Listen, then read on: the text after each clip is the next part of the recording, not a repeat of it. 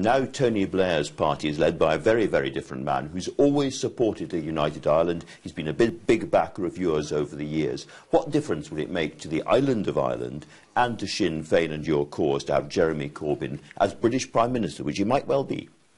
Well, I would like to see Jeremy in that position for the benefit of people in Britain, leaving Ireland out of it. I think Jeremy is an outstanding politician, and let's put Ireland back into it. I hope my endorsement of him isn't used against him in the time ahead.